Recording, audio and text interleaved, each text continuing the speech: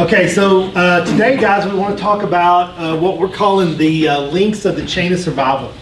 At the end of the day, yeah, ROSC rates are important, and survive, getting patients to the hospital with a pulse and taking good care of them and make sure they have fluid on board and they have oxygen, they have medicines, they have what things we need. But at the end of the day, it's what we want is survivability. So how do we get these people that are maybe in cardiac arrest, how are we getting them to go home? How are we assuring that they are going to have family reunions from now on? As part of that, it takes all of us in doing that. Sometimes it takes the police department to start it, fire, EMS, it may take social workers, it may take our community medicine partners, it may take the whole gamut to make this thing happen. So that's what we want to talk about is the chain of survival force. So our objectives tonight, we want to talk about reviewing patient care. We're going to review 3 reports. One of them being a seizure patient. They had to have advanced airway management, which is something that we don't do a lot of, thank goodness here, but occasionally we do have that, so we feel like it's important to talk. We have cardiac arrest tonight. We want to talk about a severe trauma with JAWS and what it takes to make all of that mechanism working together as a team. We'd also, we want to learn about the more common complications of end-stage renal disease. We want to talk about electrolyte abnormalities. We want to talk about ketamine use during extrication and the fundamentals of the triad of death that we're going to start talking about. Last but not least, we want to talk about the length of the chain of command. And this is experience the entire story. We want to go all the way through the 911 call, all the way through our practices from the fire side, from the EMS side, and then from the hospital side. Excuse me. And that's something that we don't always get. We didn't get a lot of it in paramedic school or EMT school of saying what happens at the hospital. I find all these things in the field, but what do I get to see on the inside? Because I feel like it's very important for us as a whole, as a first responder organization, to have that ability to know what we saw on scene versus what it really was. And so some of the things we're talking about is when we start looking at our CCF, our compression during cardiac arrest, or if it's an actual stroke or not a stroke. So I get direct feedback now. This started last week. I get direct feedback from UMC right now on all CVAs that we take in. And so that's something that I can forward to Chris Addington from the fire department, and he can send it out to his crew to say, hey, here's what it was mimicking, here's what it looked like, and here's what it was. And it was a CVA, and they did TPA, and they did clot retrieval, and they did all these different things. So this is something that we're going to have direct buy-in. And also another thing is we're going to have is compressions. So everybody knows, especially on the EMS side, we have the dashboard on our heart monitors.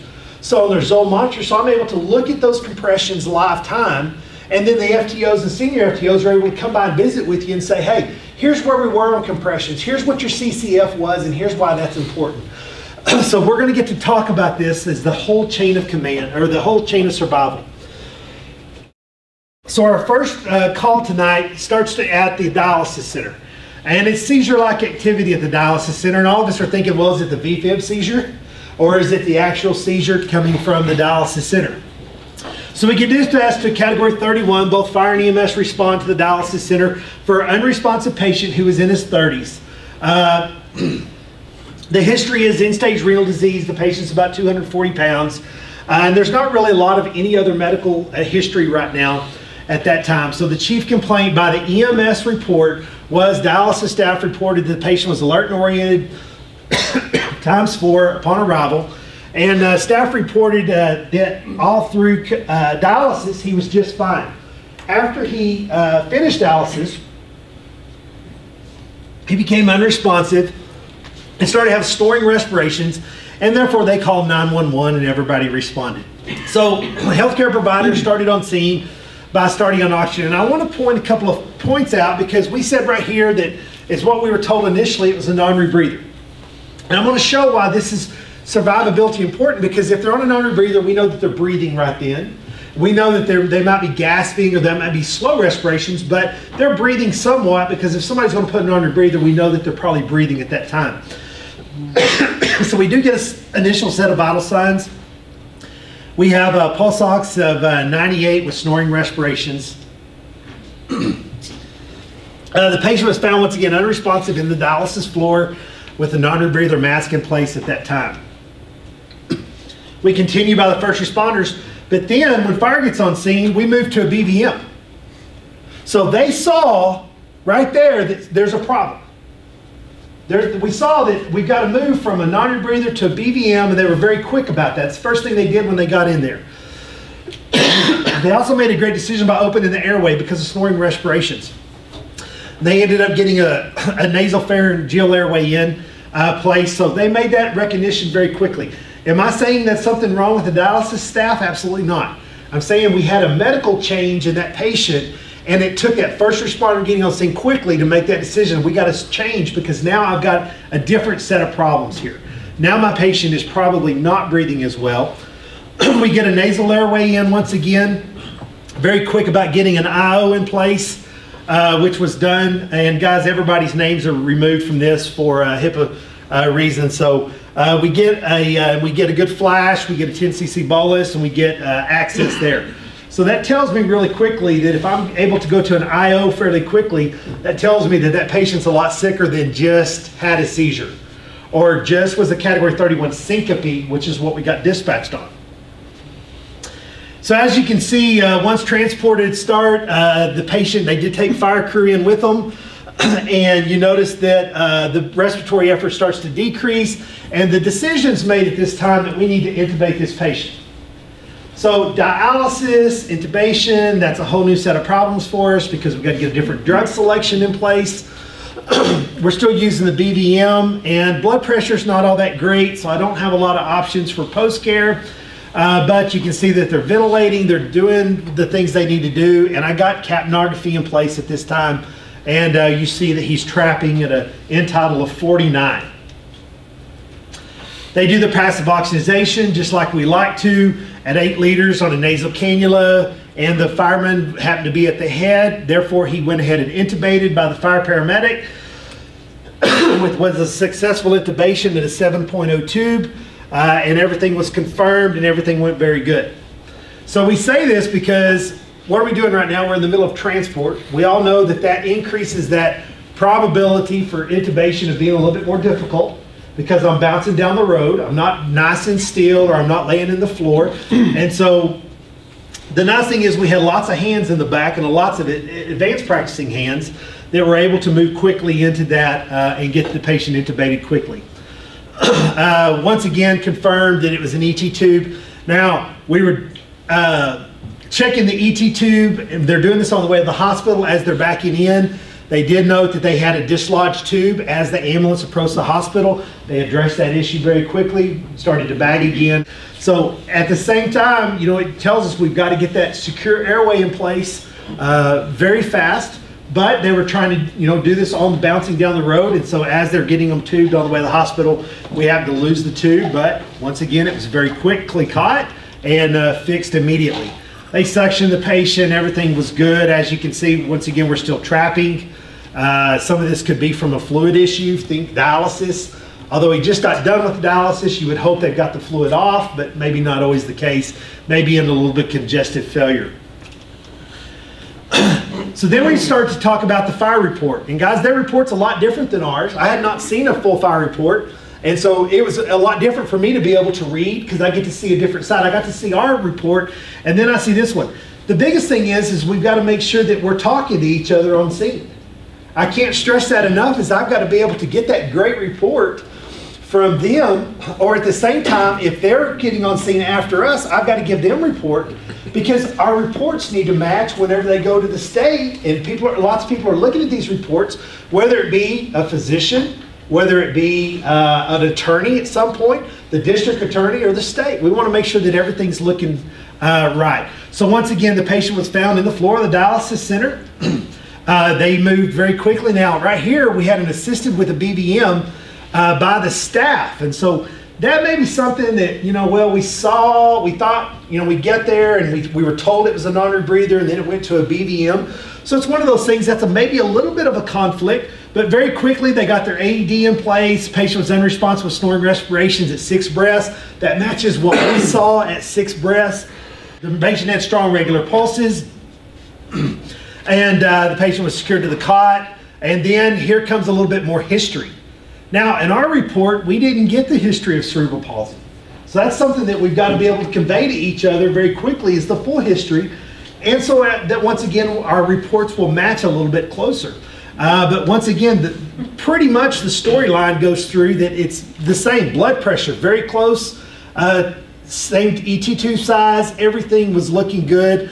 Once again, the paramedic intubated here, so that's something I need to document in my report, was paramedic, and I need to name that paramedic. I need to name who did this skill.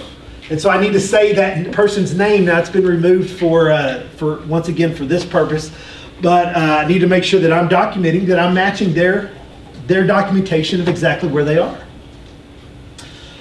So let's talk about where do we stand then as a service for our intubation statistics. So in the first quarter of 2016, we've had 88 non-premedicated intubations. We've had successful of 83 of them, which is 94% success rate. On the pharmacological intubations, we've had 29 with 27% successful, and we're sitting at 93%. So we're in the high 90s, those are good numbers, but we've got room for improvement.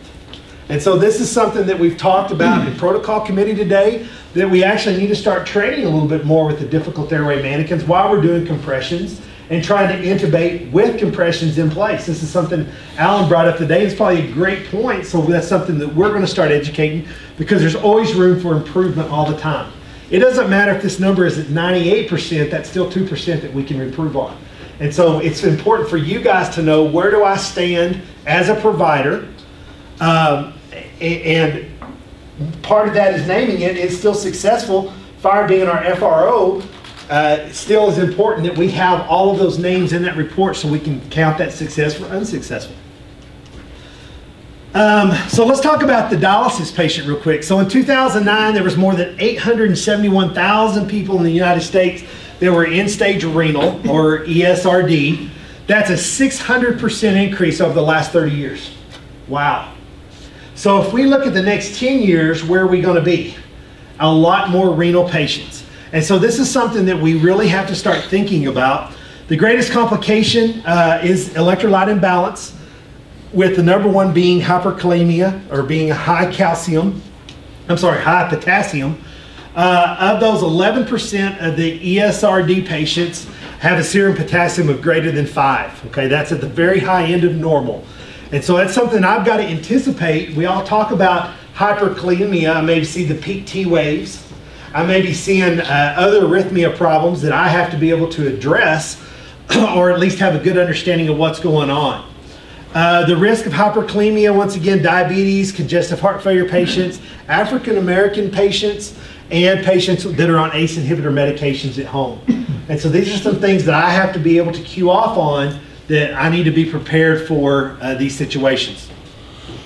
So as we talk about the hyponatremia, so this is low sodium, some of the signs and symptoms we may see, these are very common things talking about our end-stage renal patients, is the altered mental status, seizing, vomiting, prolonged QT intervals, and I'm stressing this because we're going to talk more about this in just a moment.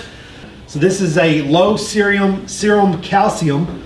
This is weakness. It can have dysrhythmias. We can start to have, once again, prolonged QT intervals. I'm stressing that because we're going to visit about it more here in a moment. Hypermagnesium. This is a high magnesium level. Once again, cardiac dysrhythmias. We have a loss of deep tendon reflexes, and we have a decrease in our respiratory effort. And then we have the hyperkalemia. This is the high potassium. This is where we start to get into, a lot of times we're not even going to know this till we start seeing it on the cardiac side in the field.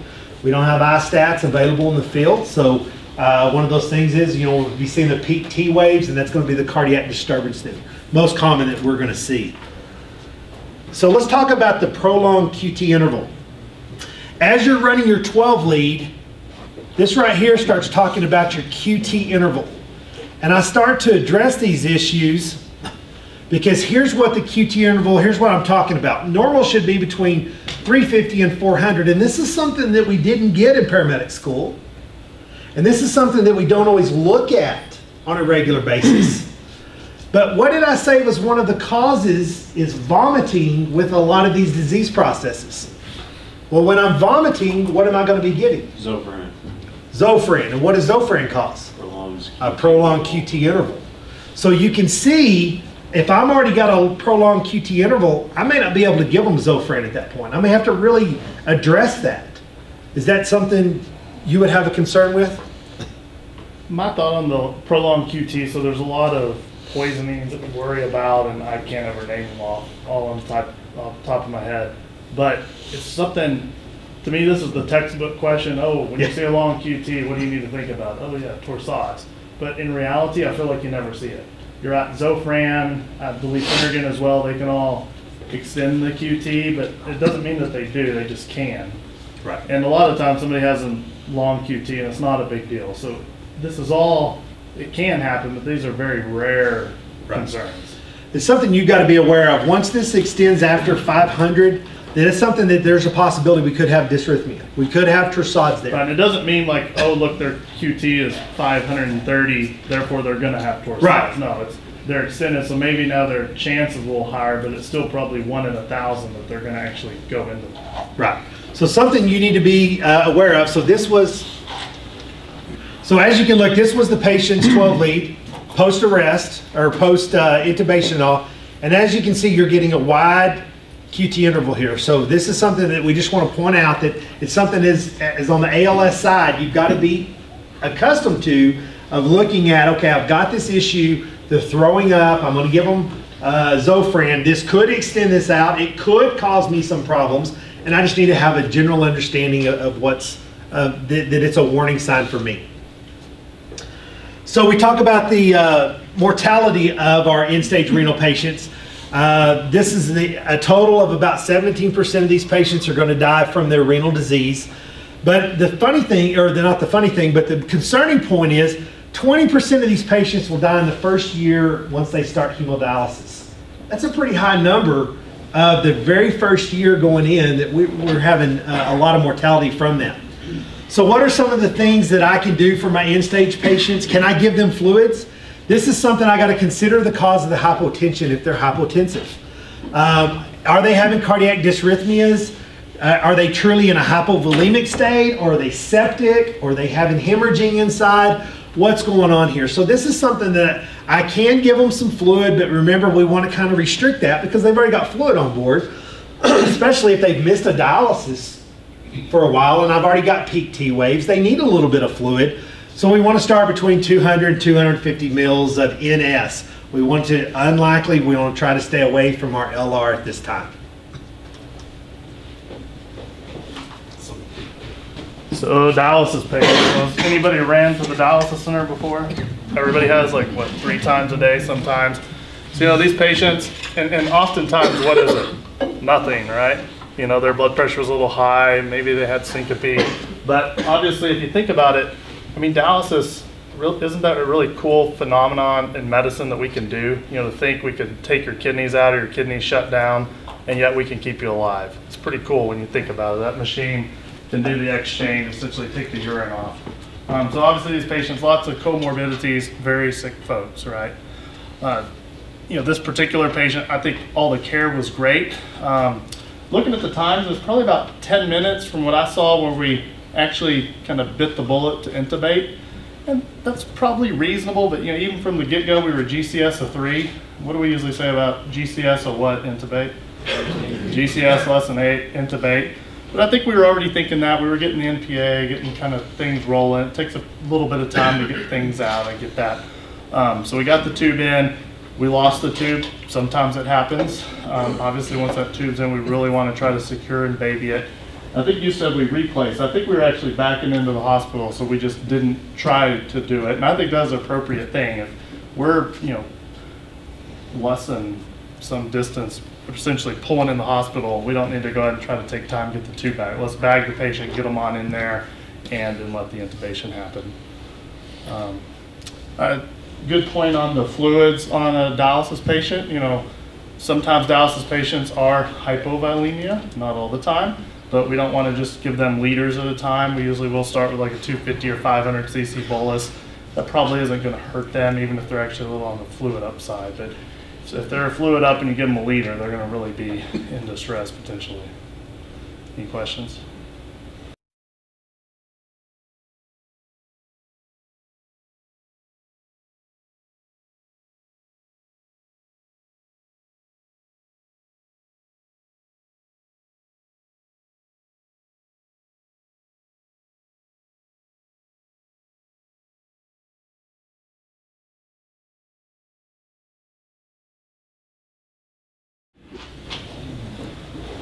So we show you this, or we listen to this, because you need to see how hard of a job it is for those dispatchers. How hard it is for the communication specialist to be able to talk somebody through the simple things of giving somebody a breath and cleaning out their airway and starting compressions. And you can see he said, no, keep going, keep going. We're trying to start that link, that chain of survivability. And it all starts, oh, go ahead. I was saying, I'd say Jaren is Renee here, but this was actually, I'd say, a pretty calm call compared to just some I've heard. Y'all hear them a lot more. I mean, these people were this was a very even kill kind of family member. They were focused. And they listened. Yeah. And they listened. And so we wanted you to hear this, to see what's going on until you get there. That's where the chain of command starts. I can't stress it enough. AHA for the first time recognized that it's got to start with the comm center. So is what Jaren's going to talk about real quick is what the process is now, because things have changed. First off, I was watching everybody as they were going through this, and everybody was saying, how in the world is it taking so long to start chest compressions? Is that fair?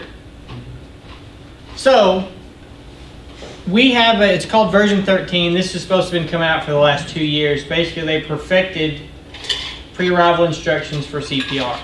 Now the dispatchers in the very beginning, when they say, okay, tell me exactly what happened, if they say they're not breathing, they hit the letter O on their keyboard and it takes you straight into chest compression. Because that takes a lot of time. For him to get to that point, it took a really long time. So the new way is because generally when somebody calls, they know their loved one's not breathing. And when they say that, it's going to fast track it. And I think the studies that I read said that it made it about 60 to 90 seconds faster getting hands on chest, which is what they're really pushing for. So this call is a great example of how the old way we can still get better. And with the new CPR standards that are out and how much they're really emphasizing hands-on chest, with the new way, this call, they would have started CPR a lot faster. And we implemented that, I think it was about March 9th. So they've been using that since then. And another thing that on this particular call, I don't know if y'all saw the screen where it said ventilations first. There's certain calls that, like this was a suspected alcoholic overdose, and so the way our protocol reads is we do ventilations first, then compressions. Dr. Troutman and I discussed this afternoon with the differences, but if you have, say you go on a call and they just say they're in cardiac arrest, we're going to do compressions continuously until y'all get there. On a normal basis, I would say 80% of the time that's what we have. But COPD, overdose, hanging, electrocution, those are all going to get ventilations first, and children. If they're younger than 8 years old, the way our protocol reads, we're going to go ahead and do ventilations. If under 8 years old, ventilations first and then chest compressions next. But if they're over 8 years old, then we're going to do constant chest compressions on a regular basis. I don't know, I know a lot of you probably have never seen them before or heard anybody do that before. But Jesus did a great job on getting those people to listen to him, and they were actually performing CPR. There's been cases to where someone was counting out loud with me personally, and I asked the crew when they got on scene, and they said she was running around the front yard pulling her hair out. And she wasn't actually doing chest compressions, but she was counting like she was. And one thing, as you saw, the caller got confused with 1, 2, 3, 4, 1, 2, 3, 4. That's kind of like a metronome that they came up with to use your voice. Because there's a compression monitor that goes down every time they should do a compression. It goes down, which is why you count.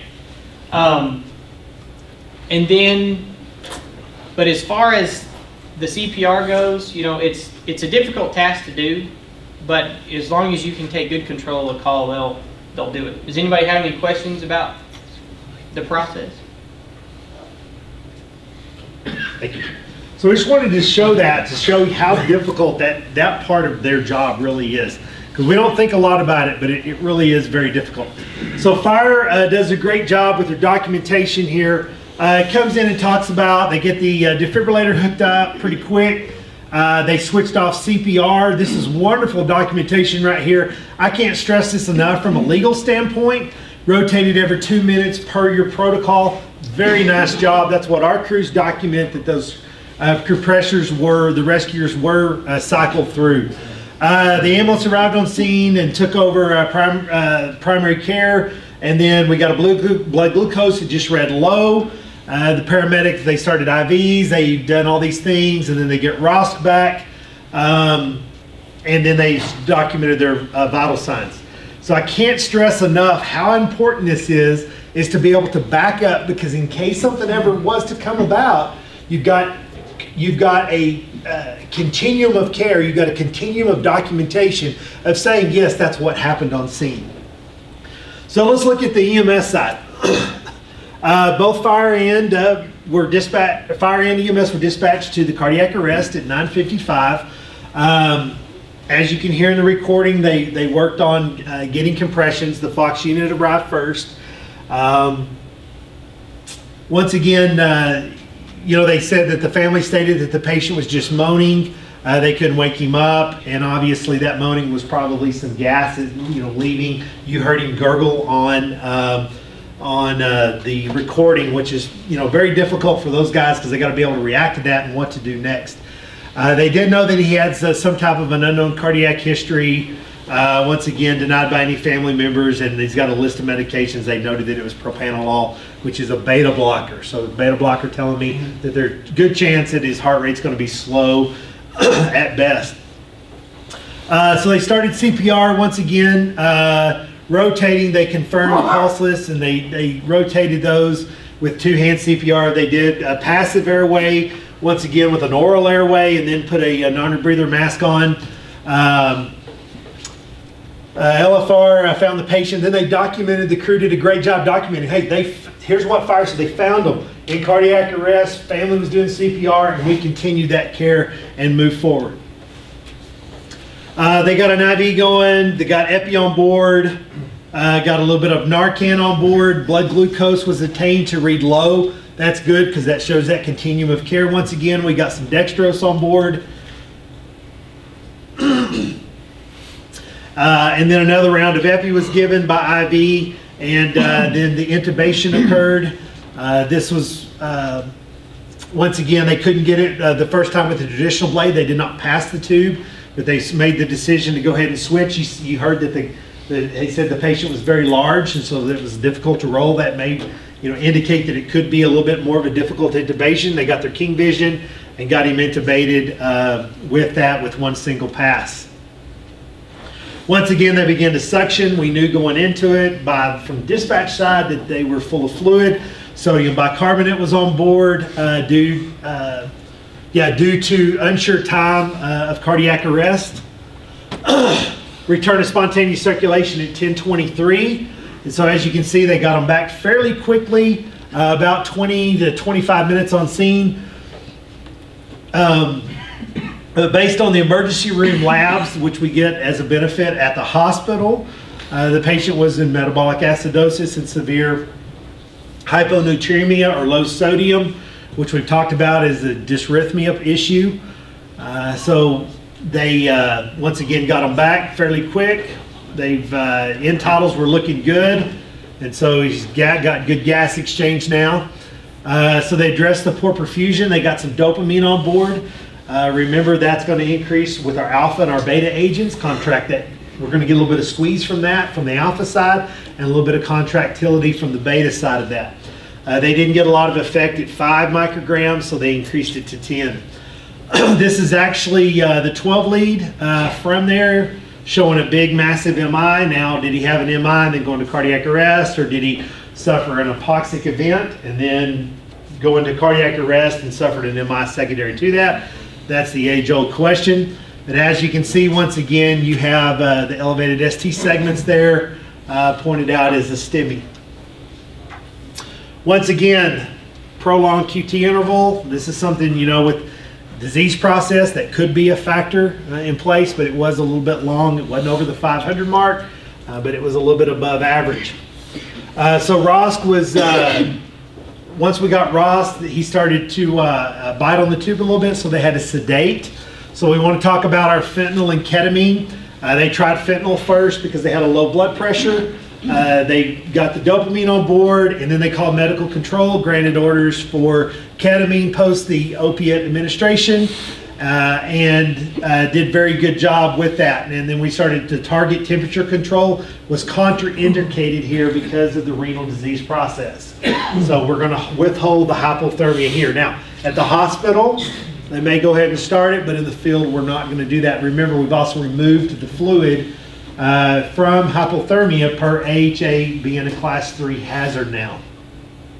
We did start the dopamine and increased it to titrate to 10 mics to micrograms per kilogram to increase the blood pressure. Heart rate remained in the 60s.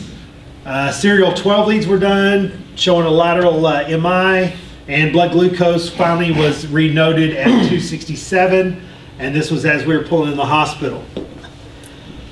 So patients continued care at the hospital. So what all did they find? Cirrhosis of the liver, hypertension, stage 1 esophageal varices, so there's where some blood comes into play, alcoholism, and then we had our 12 leads showing a ST segment MI, and so we also had a positive troponin at 0.12, and so that's going to tell us that we are, once again, did we have the MI first, or did we go into cardiac arrest first? And keep in mind that troponin would elevate just from thumping on the chest as Right. well. Right, and that was some of the the question, where did that come from?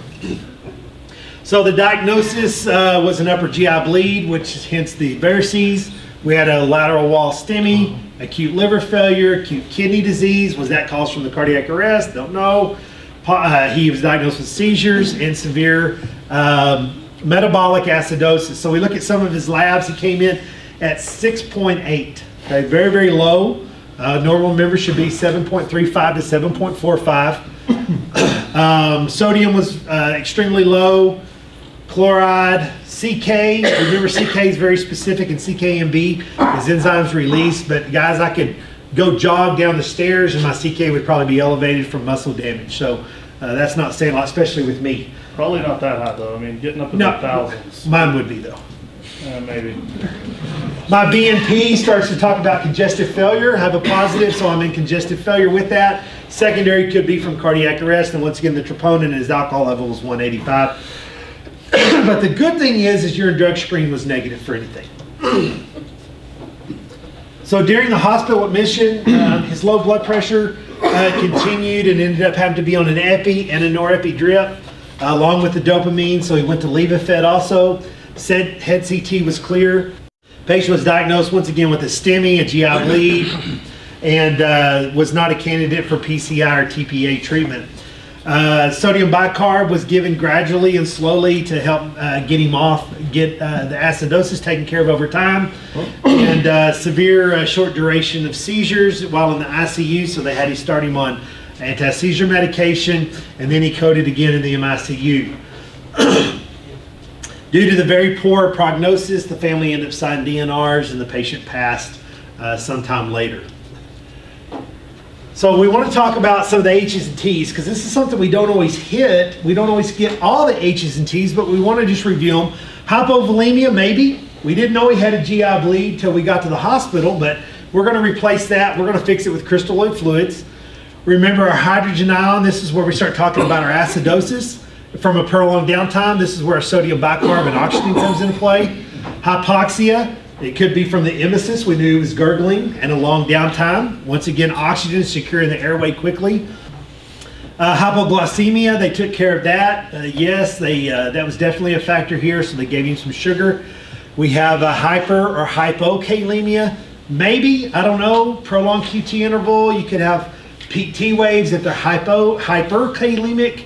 So it's something, is there any really hospital treatment for that? No, not really, besides fluid. Hypothermia, no, he was at room temperature, so we don't really worry about that. Thrombus, could be. We had an MI, but we had stagnant blood. I mean, once again, was that MI because of anoxia, or was it because of thrombus before? Not really sure. but the 12 lead was done in the field after obtaining ROSC. Thrombus respiratory wise, maybe, you don't ever know. I mean, he's got full of fluid, but that's probably more emesis at that point.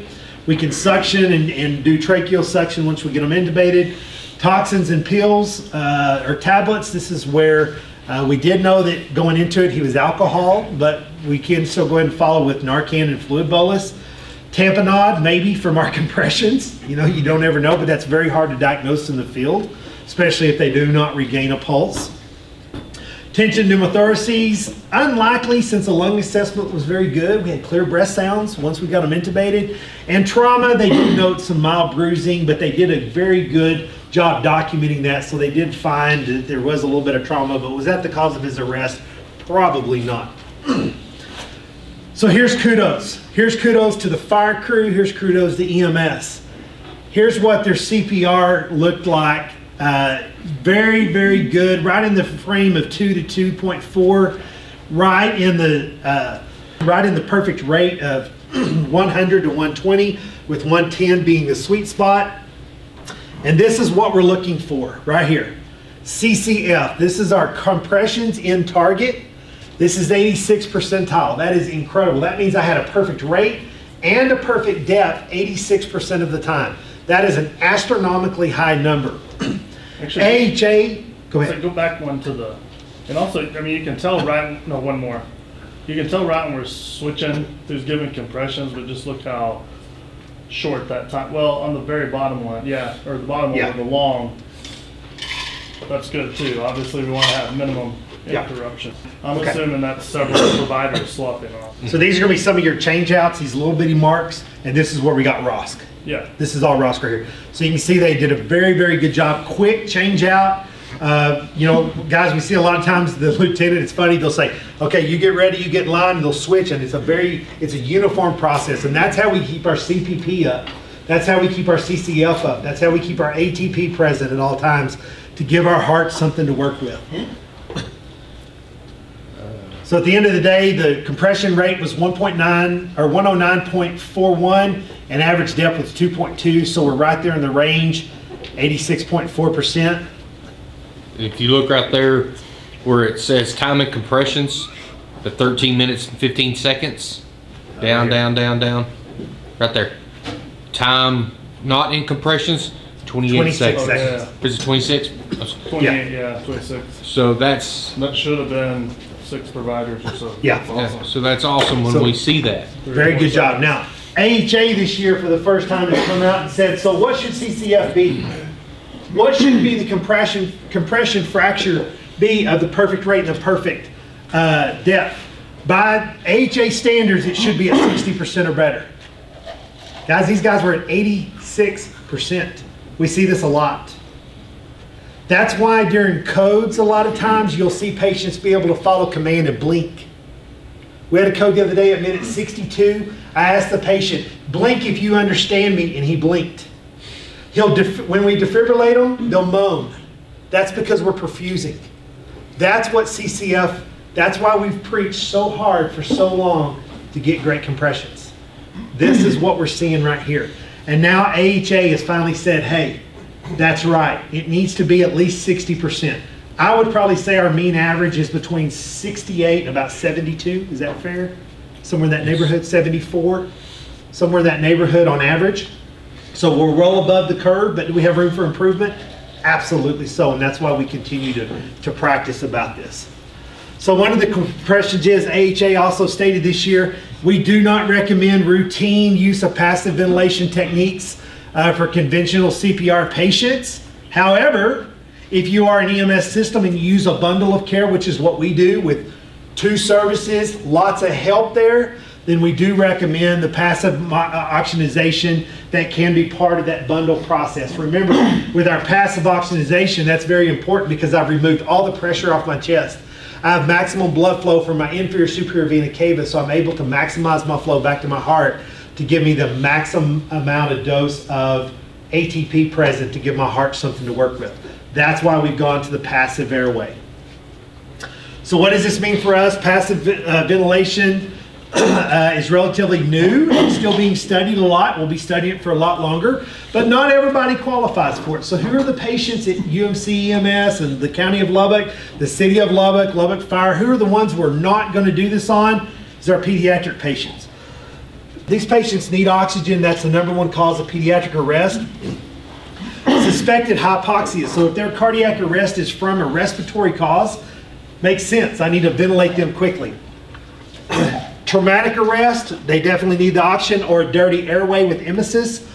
I need to make sure I get that cleaned out and get them oxygenated.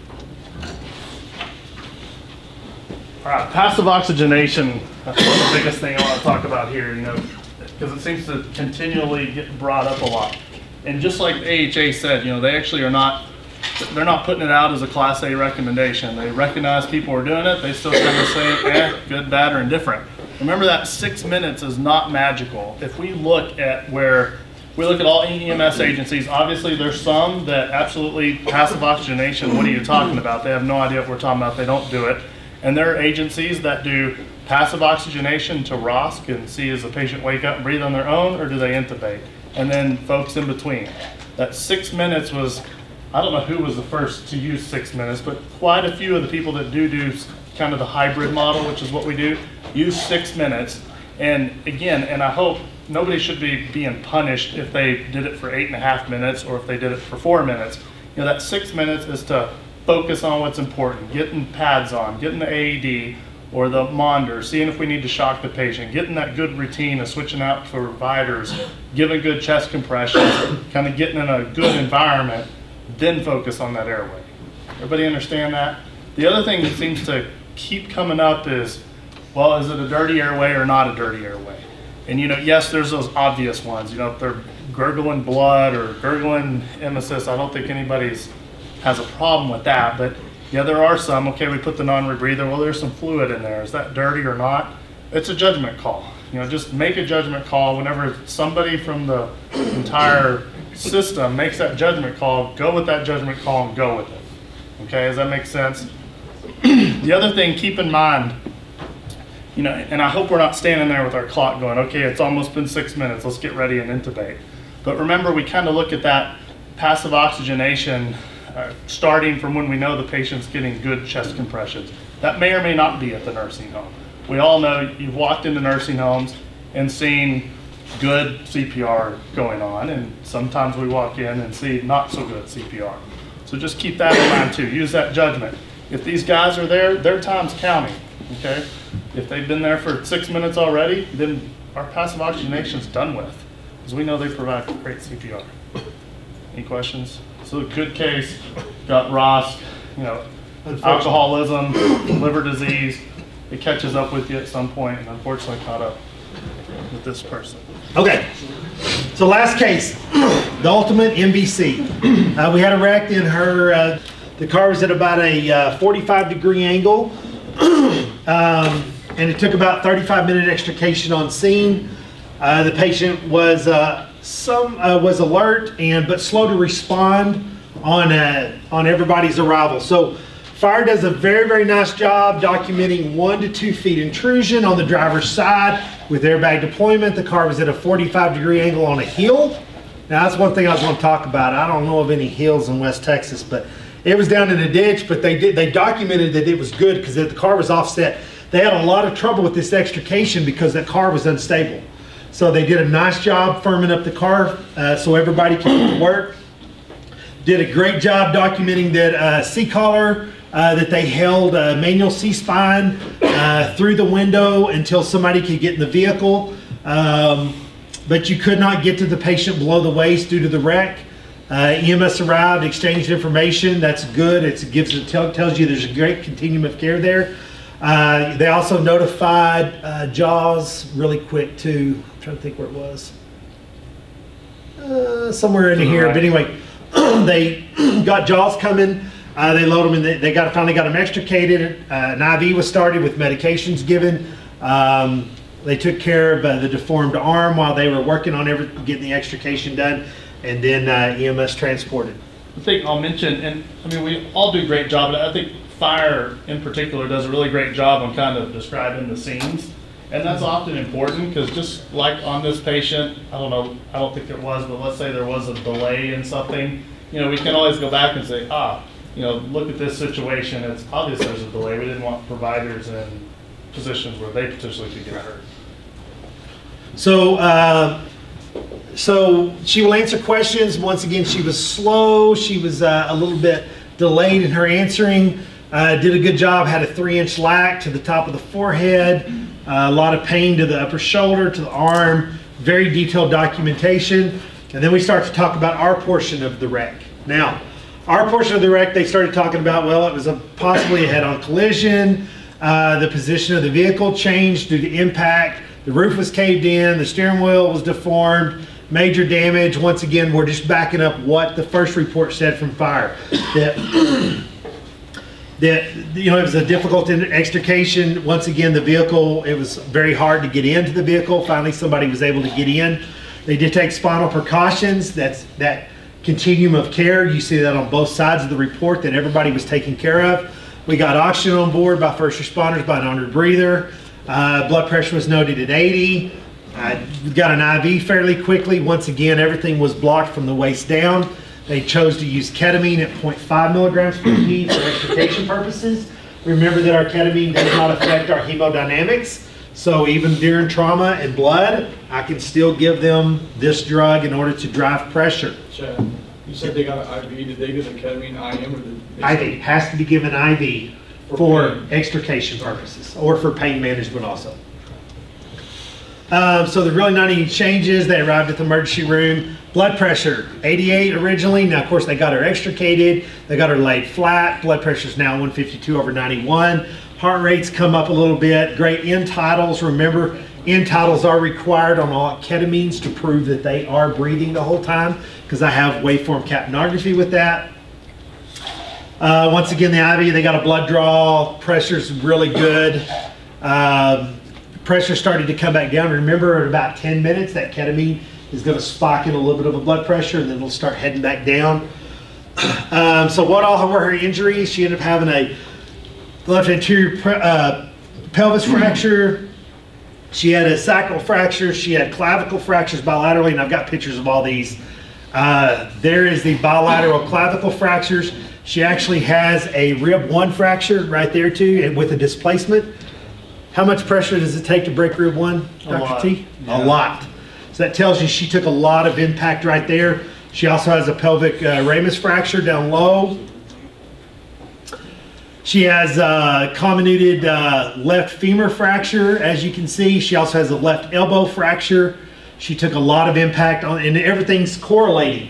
She had fire documented 1 to 2 inch intrusion, foot on her door. And so with airbag deployment, she ended up having blood in her urine from an unknown source, negative drug and alcohol. H&H was 10 and 31. And then she was electively intubated for surgery purposes and because her decreased LOC. And then we had a huge drop in H&H down to 6 and 18, which she had to be transfused for. She had an extended hospital stay. This is not a picture of hers, but she had fixations done in order to start repairing all of her processes. So the education portion of this, guys, remember ketamine is perfect for this situation. It will help at 0.5 mils per key. They should still be able to have a conversation with you at some point, but at the same time, I'm not going to have to worry about my blood pressure. I'm going to drive my pressure if I'm going to do anything with a little ketamine, and it's going to peak at about a 10-minute window. This offers hemodynamic support, once again, in a trauma situation, due to the ability of the neuron uptake of the catecholamines. Remember that our dose right here is 0.5 milligrams per key IV IO. And we use this IO here. What about if their arm's caught in a meat grinder and they're stuck like this and I can't get to an IV here? I may have to go IO at that point. So we give you that ability to make those decisions. We want to avoid the triad of death, guys. Remember, we start talking about the hypothermia, the acidosis, and the coagulopathy. So how do we avoid the acidosis? One of the biggest things is oxygenation and ventilation. Make sure that they're breathing well, that we're not in a respiratory state at that point, that I'm starting to build lactic acids and ketones in the bloodstream. I need to make sure that they're breathing good or I'm ventilating them good. On the hypothermia side, keep our patients warm, turn the heater on in the truck. It might be 90 degrees, might be 100 degrees outside. I still may have to turn that heater on to heat those trauma patients up. There's the reason why our trauma bays are hot whenever we roll in. Avoid coagulopathy. This is where we want to avoid the excessive fluid. This is where we allow permissive hypotension. Allow them to put the large bore IVs in with the large bore INT. Remember, they're the 0.9 mils. They're going to tolerate 3,000 cc's an hour through those. But if we start giving them fluid, I'm going to start washing out my H&H. You can see our H&H already dropped. And so we want to prevent diluting that out with fluid. I don't have much here to add. I mean, we do a lot of trauma stuff. So let me ask this. So they had, what, an elbow, femur, a couple clavicles. So if this patient's 22 years old, what do you figure their mortality rate's going to be? Pretty low, right? What if they're 70? Probably not going to make it. I mean, you get a couple long bone fractures in an elderly person, their chance of survival is very low. If most of us in here get it, except for maybe a couple of you, our chance of survival is very high. So trauma patients, youngness is on your side. Thanks, Doc. Appreciate it. Let's point it over this way. So, yeah, you talked about the permissive hypotension. I think we do a pretty good job doing that. Our trauma service here, certainly UMC, likes that we do that. You know, it's kind of become one of the newer things in trauma. It's not only the washing out of the coagulation factors, but it's also just like if this patient, let's say they just had a complete liver lack, you know, they may have clotted that, and they're a little, maybe they were 90 systolic, and we throw them 2 liters of fluid. We just have a greater chance of literally just pushing that clot out of the way, and guess what? That sucker just goes to bleeding again. So that's kind of a lot of the theory behind the permissive hypotension. Any questions? Good.